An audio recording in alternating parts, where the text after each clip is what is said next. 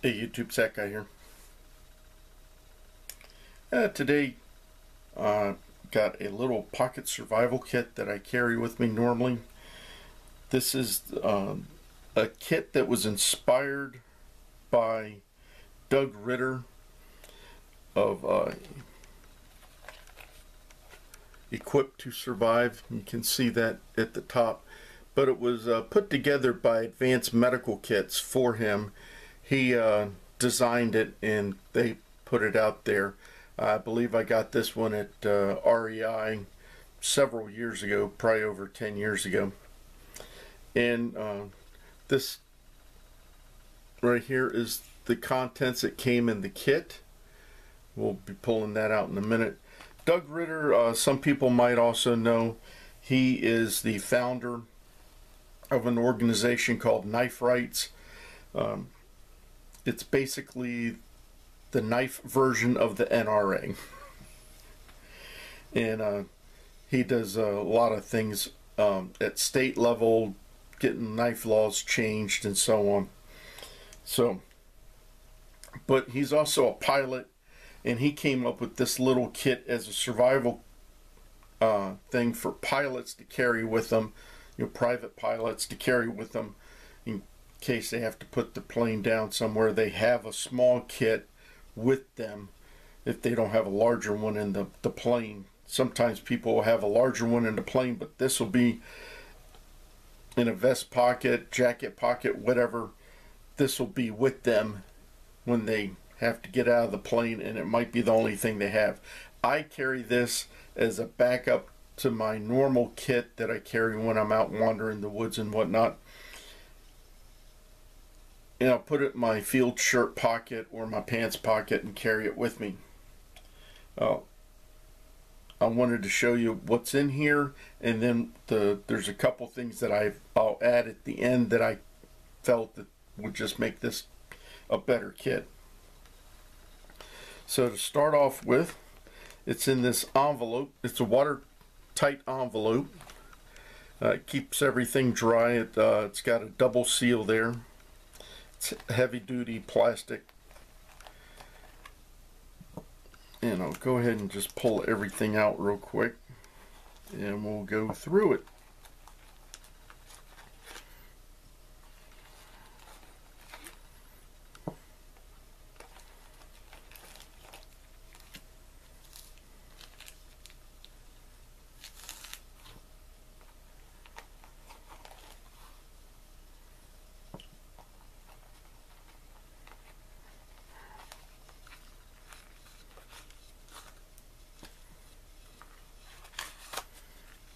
Okay, as I said, it's got the plastic, heavy-duty plastic envelope that it comes in, and that's about a 3x4 pouch there.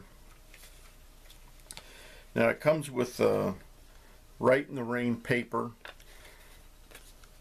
and a pencil. So if you need to, leave a note somewhere or just try and do some calculations or write down what you're doing. It also comes with the survival sheet, just basic survival information,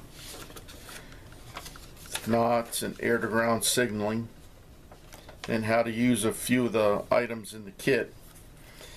And on the top here, this stop, think, observe, plan, that really works. One time I did get lost when I was out with a friend, a new area I hadn't been to before. Got dark, got turned around, got lost. First thing I did was stop, sit down, and take stock of where I was and what I was doing and figure out where I was, and then made a plan and was able to go on and got myself out of there. Finally found a place that I recognized and knew where to go to get to the vehicle. So that's very handy. Now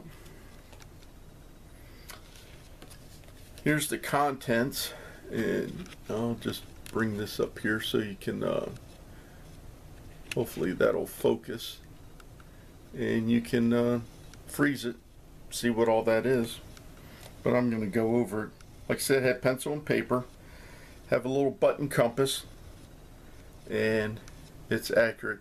This is not for being very specific. I call these little compasses that-away compass, because it just basically gives you your cardinal directions as to north, south, east, and west. Then it's got a little bit of wire. They call it snare wire. It's a stainless steel wire. Use it for a lot of things, cordage or making a snare.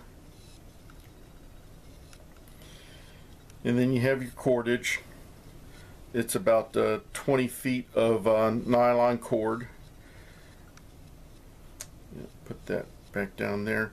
And then bobbin of thread. I believe this is, let me look on here. It's nylon thread.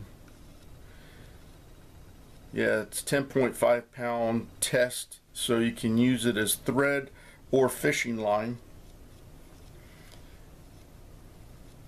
And I'll come back to this striker in just a moment.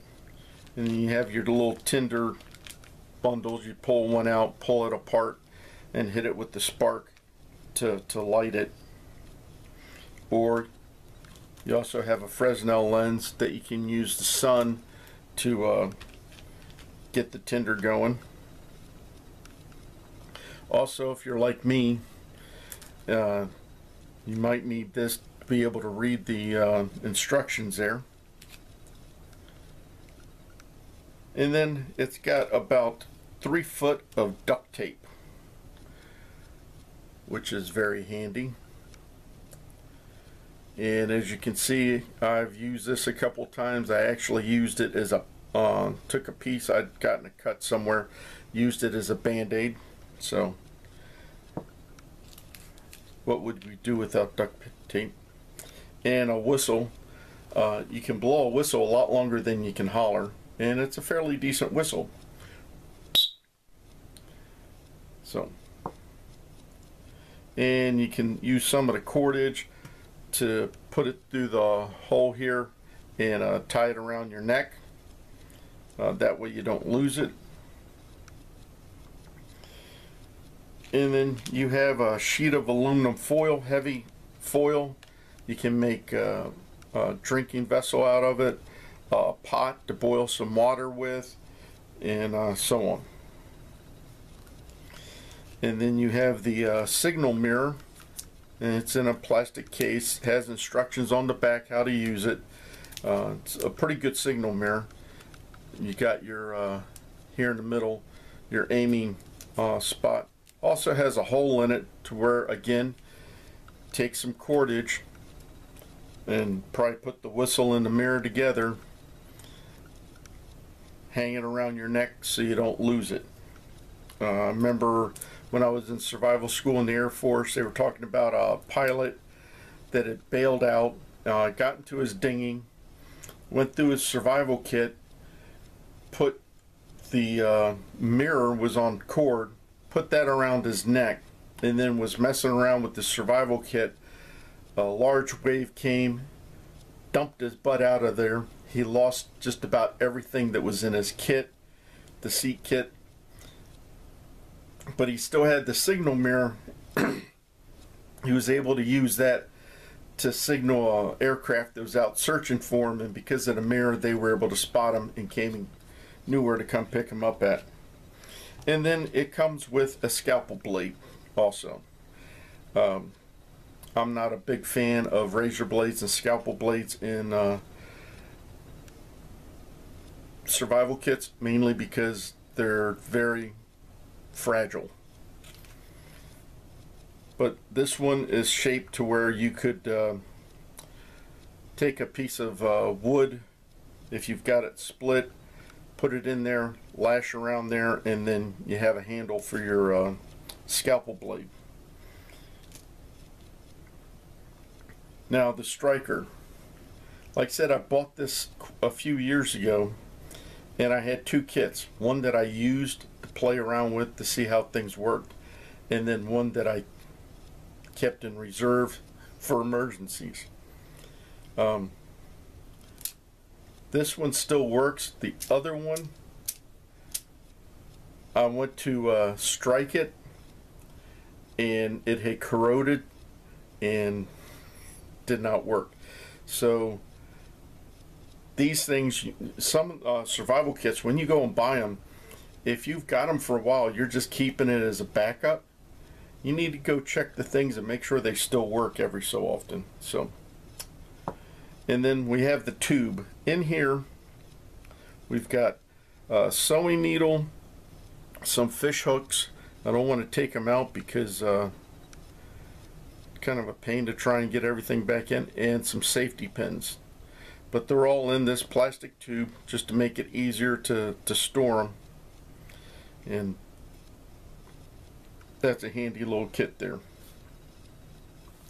Now there's two things that I added to this, because I remember when I was in the Air Force going through survival school, they had a parachute survival kit, which was basically this setup here, except for the mirror. That wasn't in the parachute survival kit.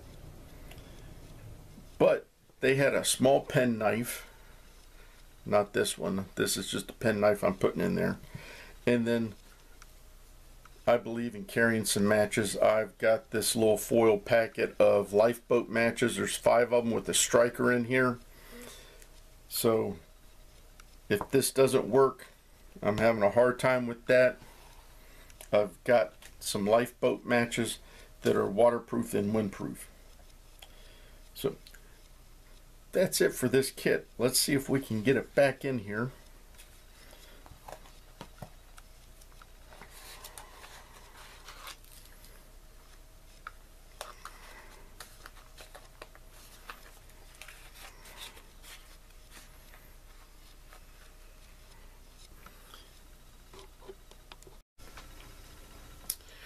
Okay, I'm back. Got everything packed up.